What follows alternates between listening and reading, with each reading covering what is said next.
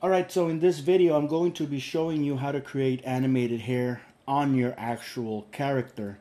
This is one of the things that people are always asking me about how it's done, and for some reason it's not really quite clear to people, so I'm going to try to make it as easy as possible today. So what I've done is I've imported CrazyTalk's standard default G2 dummy character just to use as our base. I'm not going to use the G2 Plus for now because I don't really want to mess with any of the extra stuff right now. We're just going to be focusing on standard G2 character. And what we're going to do is this requires you to actually have a template. Now, you don't have to work with the template, but it actually helps. So in this case, I have my Kevin template. And I'm just looking at the front angle for now. G2 characters have 10 angles, so this is just one of 10. So what we're going to do here is I'm going to go inside of the sprite for the back of the hair, and I'm just going to quickly create a 20 frame sequence. First keyframe is exactly the same as the final keyframe. That way it starts exactly the same way that it ends. Somewhere in the middle, I'm going to create another keyframe, and what I'm going to do here is I'm just going to do some basic, just gentle moving around, nothing too drastic. Now you can be as drastic as you want, but in this case, I just want some subtle swaying of the hair. So when I select these frames here and create a classic shape tween, I end up with something that looks like this.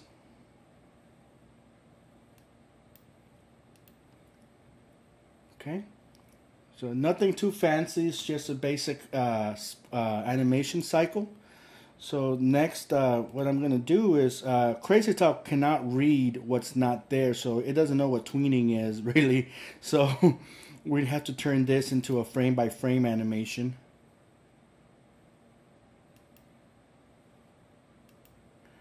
So now each individual frame has its own individual image.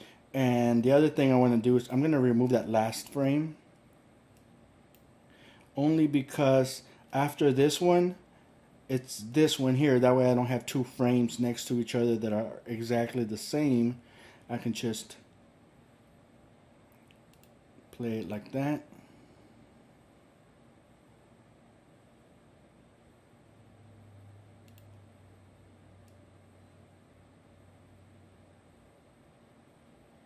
Something happened here, didn't quite work out.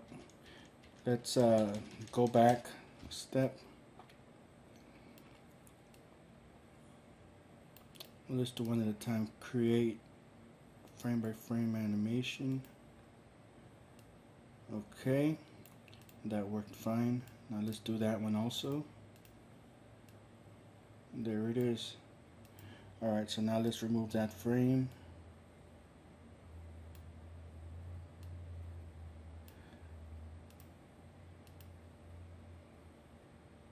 Perfect. So now what we're going to do is we're going to go outside here. We're going to click on the front hair animation here, symbol. So in this symbol, also known as a sprite, I'm going to create a 20 frame sequence with the middle frame being slightly different.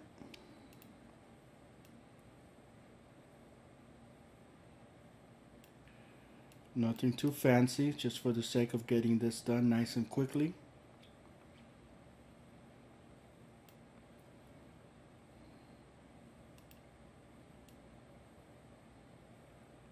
So it's going to look like that. So we're going to go create frame by frame animation. And we'll remove that last frame. You don't have to. I like removing because I don't like to have duplicate frames when I don't need them. And the reason I'm using the model itself to do this is because it's going to keep the sizes exactly the same as my original model. Now you don't have to do this, but Now notice what happens when I go ahead and export this.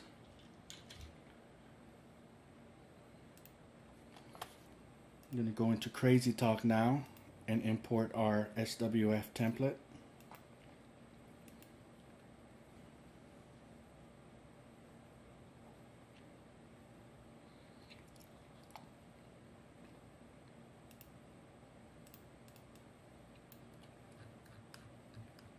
All right.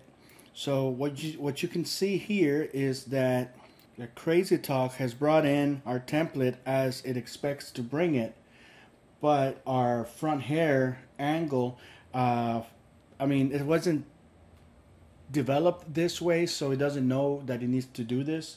So it doesn't bring in any additional frames as sprites, or it doesn't bring in any embedded frames as animated symbols or anything like that. So what we end up with, once I go into the actual animation mode here,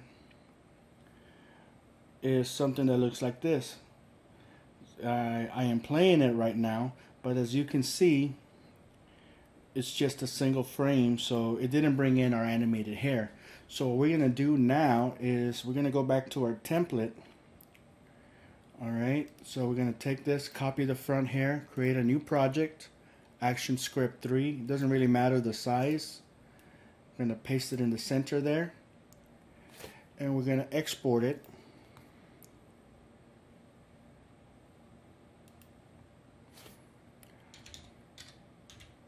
Front hair. I'm going to get rid of this next, and we're going to bring in the next one. Copy, paste in center, export movie,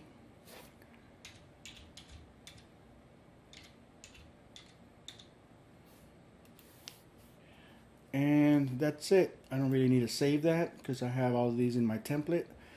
And notice that I didn't change the transform options or anything like that. I kept everything exactly the same size. So when I go to CrazyTalk here, and I'm going to go one more time into the composer, and now this is kind of exploiting the same feature in CrazyTalk that allows you to bring in an animated prop. Because after you brought in your template, you can go into the Sprite Editor. I have my front hair selected here. I'm going to select it again just to make sure I got it selected. And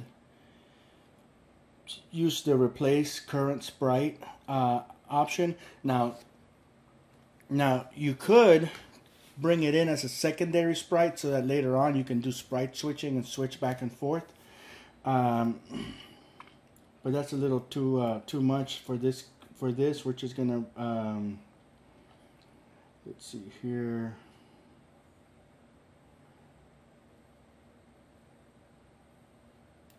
Front hair.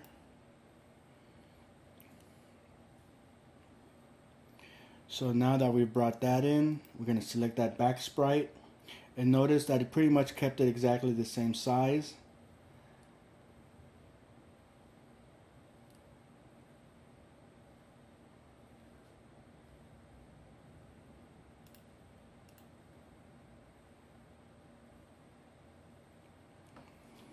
Alright, so it kept it the same size because I didn't change anything. I used the exact sprites from the template itself.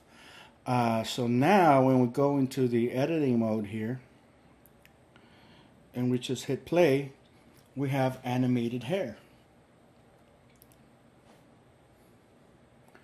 So you can do these in your animation. So once you combine these with other animations such as this walking animation.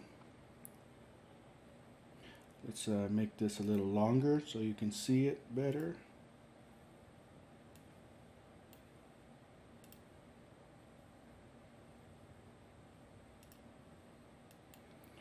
Now you have like additional follow through on the hair. It looks a little bit more natural, not too shabby.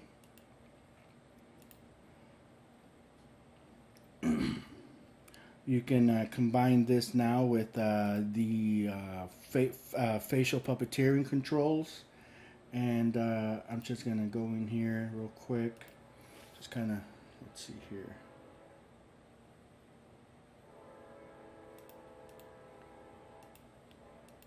Yeah, that's good enough. We'll try that for a minute and record it.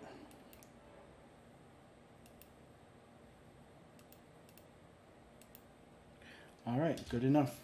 So this is about 196 frames, 197. I'm just going to shorten down the full sequence. So now you can see our animated hair in action with actual character animation, some basic stuff happening. So it could really add a great deal of production quality to your work doing this sort of thing. Now obviously if you don't have the actual template for a character, you don't need it. You can just draw your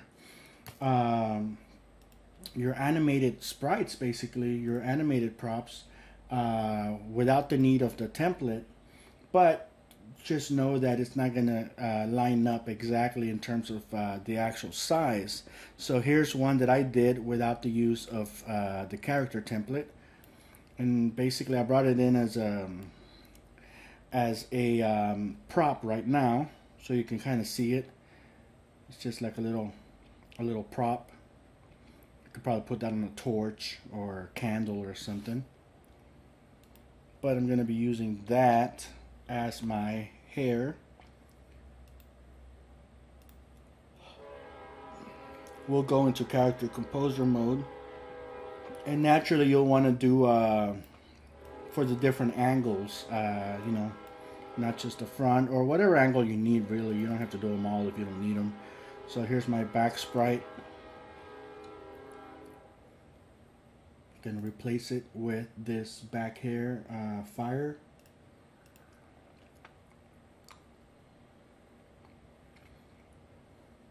And because it wasn't built using the template, it doesn't have the correct size, so we're gonna have to readjust that. You know, it's a little bit of work, but it's doable.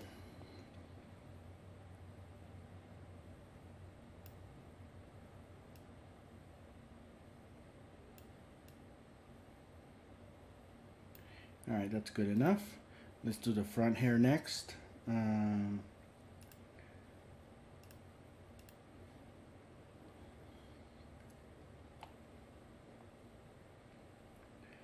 of course we're going to have to adjust that. And alright, so that one was done without the template.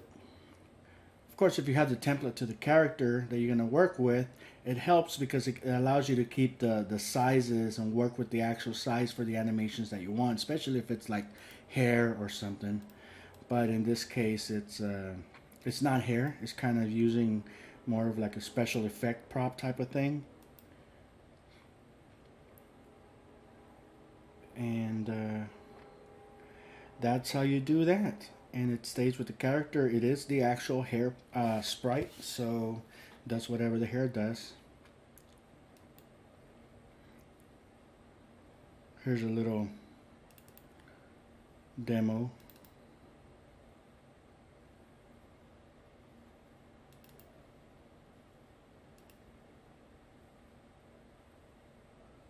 All right. So hopefully you enjoyed that, and you'll get a lot of use out of that. If you have any questions, please feel free to shoot them my way. Also, be sure to check out my website, sinistarinteractive.com. I'll have Kevin available for sale over the next week or so, and hopefully you'll be able to do all sorts of cool stuff with him. Other than that, have a great day, guys.